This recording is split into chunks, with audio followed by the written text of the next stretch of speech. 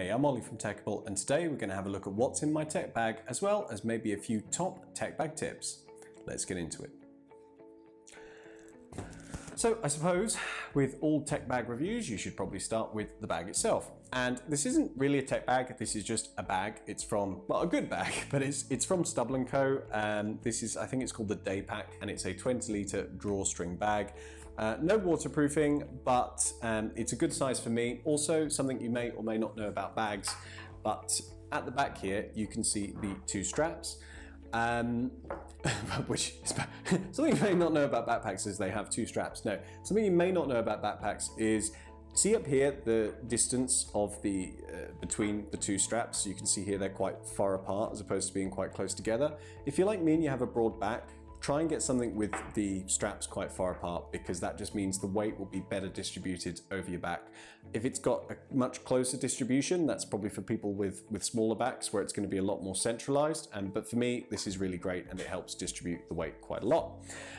In terms of why I've got a 20-litre bag, that's the kind of the good balance for me. It's a good point between keeping all my stuff in without putting in so much weight that it starts to hurt. I do have a history of back problems, and it's something that you should look after because you only get one back.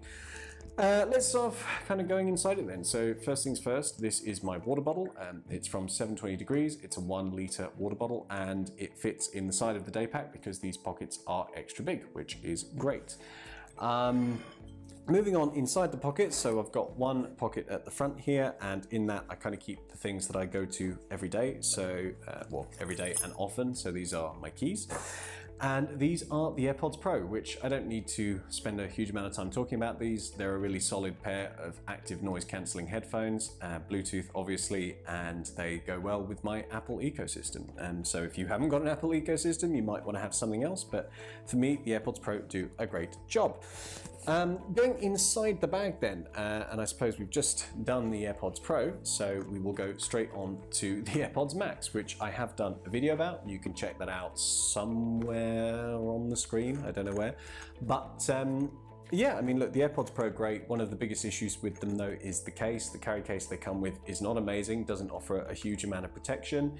However, the AirPods Pro, the AirPods Max do have now a lot of cases from third-party providers. This one is from a company called Winu, I think, or Wiwu, I should say.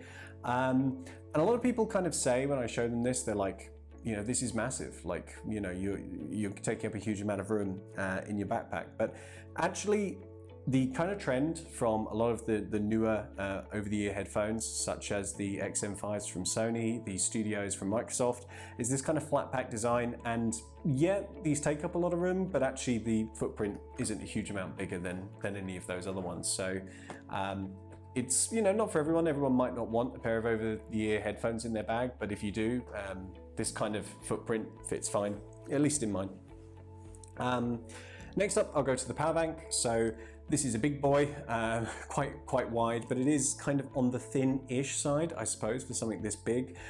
So this is just under 27,000 milliamps. It's 26,800, and that is, well, if an iPhone's about 4,500, then that's about 6-ish charges of an iPhone. But the output from this is actually really good, and I'll kind of talk about this in a minute. But one of the reasons I have this power bank is that it can also charge pretty much all the other devices in my tech bag, and because of the amount of ports that's on there, like pretty much at the same time as well. Speaking of the other stuff in my tech bag, so this is my daily driver, my daily driving laptop, that is. I'll move that over there so people can kind of see it. And this is the M1 MacBook Air. So if you've seen my Dell video, which should again be somewhere on the screen, I talked quite a lot about the M1 MacBook Air in that video, despite not it being a video about the M1 MacBook Air. And generally speaking, I mean, I love this device because I just genuinely think that it is kind of the no flaws laptop. Like, it's not perfect, but it's not got anything where you can say, well, you know, I wish it had this, I wish it had that. So I really do love the M1 MacBook Air. The other benefit to the Air, and it's going to be, I think, the case for the next generation, or the 12th generation of Intel laptops at least, is the extremely low TDP of the Air and how it can kind of sip power. that does actually mean that if you were to turn this off and charge it purely off of the power bank, it would charge very slowly, but it would charge. And I mean, I haven't done a test because frankly, the use case hasn't come up, but I have definitely had this from dead to about 10-12% off of this over maybe about, I don't know, it was about an hour or so, which can be useful if you're in a really, really tight squeeze. But okay, that is the laptop. I don't need to say anything more about the M1 Air. This is the iPad Pro, 11-inch. And yeah, I mean, the iPad Pro, in terms of design, hasn't really changed a huge amount. This is actually the pre-M1 version, so I can't remember which generation that is, maybe third or fourth. But this was before they moved to M1 in the MacBook Pros. And I've got to be honest and say, for my use case, which is largely media consumption, I mean, an Air probably would have done fine, but I got such a good deal on this.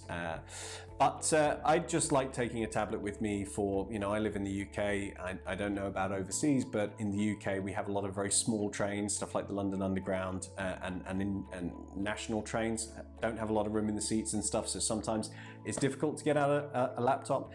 And also, just for media consumption, I don't like using it on tiny screens, on a phone screen, so I will use my iPad. So the last thing in this bag is actually kind of personally what I think is probably what most of the people have come here for, but it's also kind of the most interesting thing in the bag. It's my tech bag inside a tech bag. It's tech bagception. I bet you didn't see that coming. And yeah, this is from Ugreen. I'll put, by the way, I think I mentioned, I can't remember now, I'm going to put everything that is here in the links below. But this is a little case from Ugreen. No, not that little, but what's really interesting about this is just the dimensions of it. It fits really well at the bottom of the bag. So it's, although it looks really chunky, it's actually very space efficient because you can get a lot in here and it sits at the bottom. And the hard shell just means everything in here is protected. And there's nothing in here that's like super, super delicate, but there are a few things that I'm just glad that I can say it's properly protected. So inside my tech bag, inside a tech bag, I have a few things. I have my cables. So as you can see, I'm a Apple Watch guy. So that's my Apple Watch charger. I also have cable, USB-C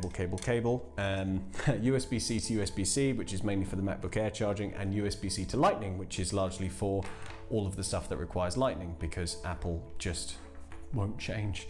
And to plug those into, I have this. Now, the power brick is a pretty important part of kind of any tech bag.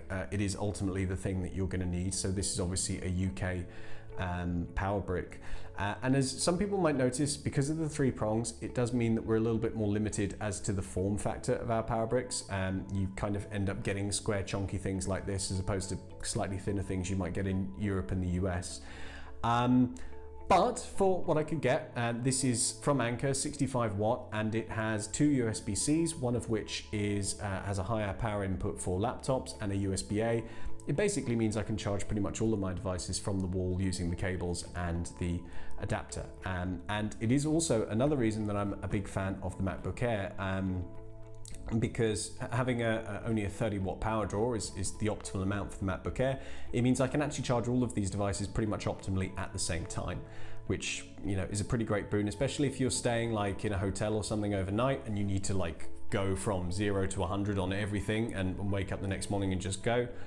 Really handy to have. This I still carry around for some reason. I don't really know why. This is a small foldable phone stand.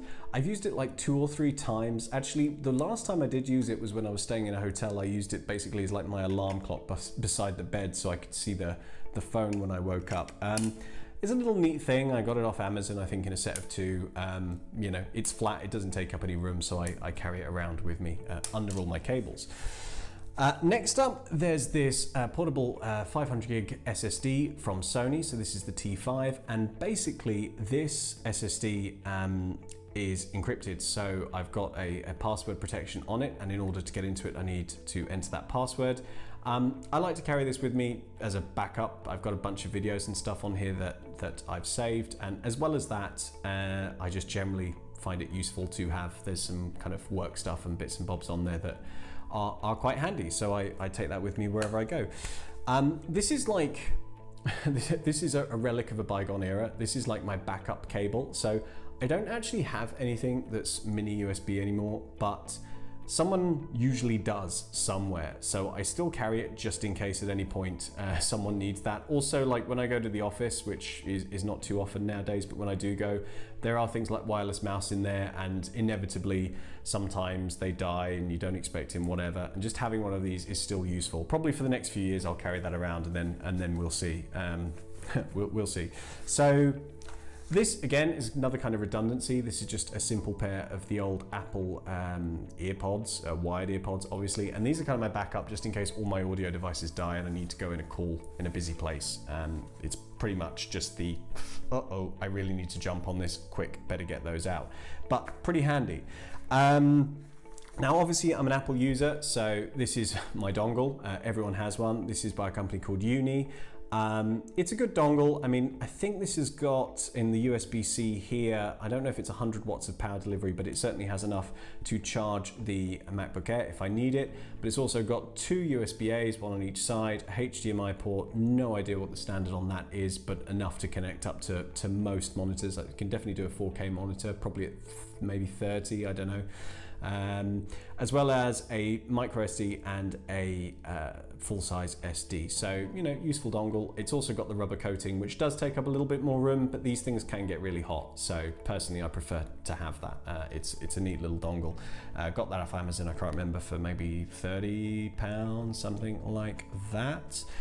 Only a couple more bits really in here. So I've got the spare USB-C to USB-C that I use pretty occasionally, but sometimes when I'm doing multiple things or I want to charge multiple things, it can come in handy just to have one of those.